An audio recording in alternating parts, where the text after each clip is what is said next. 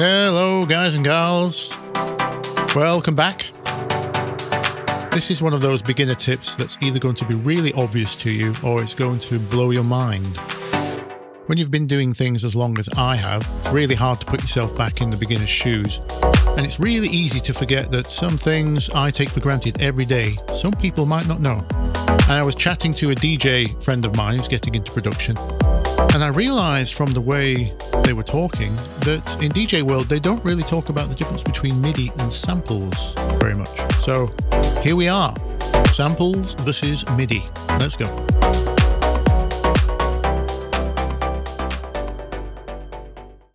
Okay, so I've got a audio sample here and we've got a MIDI clip as well. I'll show you the audio sample first. We've got a synth stab.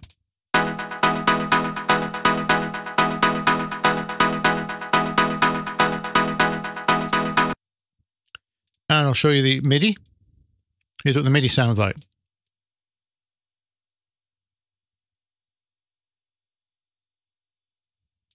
Did you catch that? I'll play it again for you.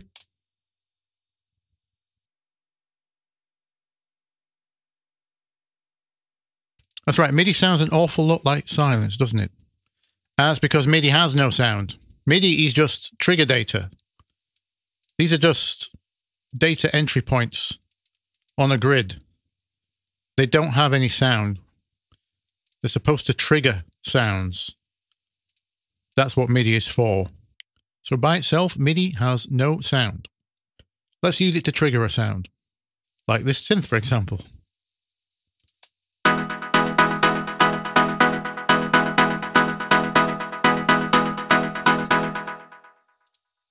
Here's our audio.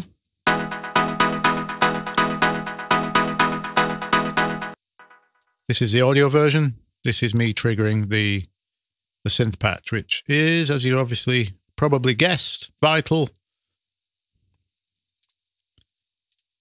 So first things first, if anyone tells you one is higher quality than the other, incorrect. So don't let anyone tell you to convert your MIDI to audio to improve the quality. That's not why you would do that. There are reasons to use one over the other though. Let's go through some reasons for each one. So with the audio, we can do things like, we got a filter here.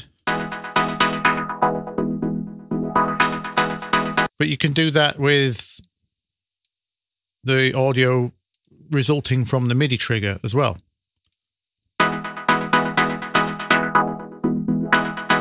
Because once it's in the audio domain, obviously you can affect it as audio, just like you would a sample. So what can't you do with MIDI? Well, you can't do things like reverse.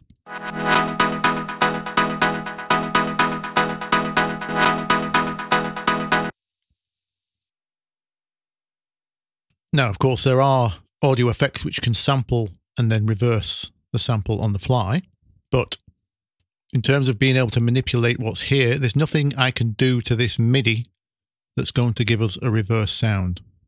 The reverse has to be done in the audio domain. Another thing you can't really do in MIDI very well is, for example, stutters. Like, let me do this kind of thing. If I do this in MIDI, the notes are repeating, but you're not getting the cutoff of the reverb and the delays. You're not getting the true restart because the synth is just triggering as if it was being played faster, which isn't the same as chopping up the audio and starting it again, starting it again, starting it again, etc. That's a different effect. Listen. Versus. Hear that? So that's another good use for audio. What else can't we do with MIDI? We can't stretch.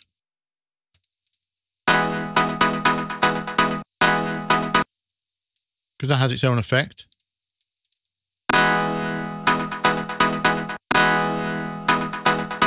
If I just draw a longer MIDI note, the sound that's triggered isn't going to change.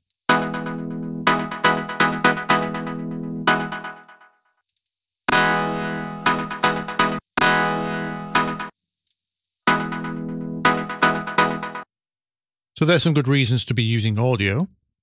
Now, as for what we can do with MIDI, I showed you we could filter the sound, but what you can't do with audio is change the sound at its source. So this synth patch already has a filter on it. But if I open this filter up, we can get brighter than the original.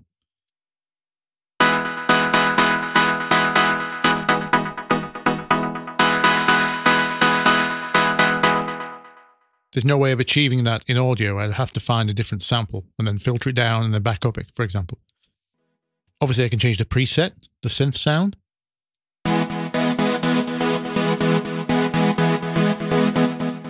But obviously, I don't just have to trigger synthesizers.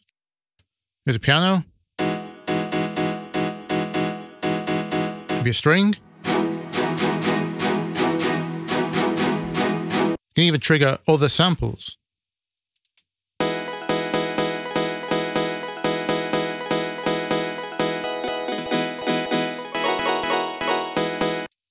That includes drums.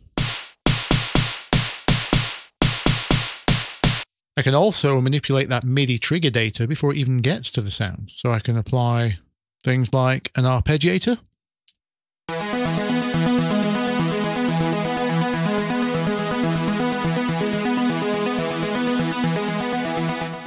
That's splitting the notes up and playing them as a sequence for me. Here's another difference. Obviously, with both Midi and audio, we can manipulate pitch. I can do the same here. Etc., etc. But what you might not be aware of is the two sound very different. Because this is triggering a synthesizer, the synthesizer isn't changing its tone, sometimes called timbre. It's especially prevalent with a synthesizer like this, because synths don't make sound with samples. They're generating sound from scratch using oscillators. Let me play you back this riff where I've pitched the chord up and down.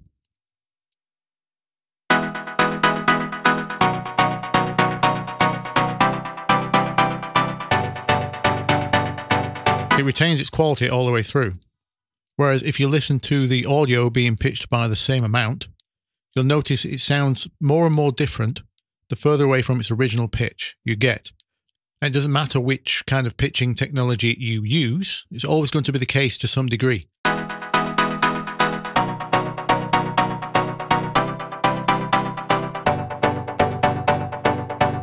Listen to that deep note at the end there.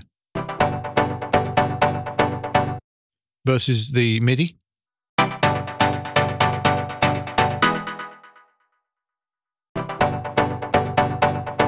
It's lost a lot of brightness and the snap, which is not something you can just repair with EQ and things like that because it's been lost from the sound at the source. Now, if you're dealing with samples in certain genres, you might want that degradation effect. So MIDI might not be appropriate there. Might be best to transform to audio and then play with it. Make it actually deliberately sound more lo-fi. Now, last but not least, chords. If you're dealing with chords like this, now these all happen to be major chords in this sample. It doesn't matter if you know which one it is, but sometimes you need minor chords. And there's nothing you can do to audio that will change that. Whereas obviously, if you have access to the MIDI, I can just change one note and now I have minor.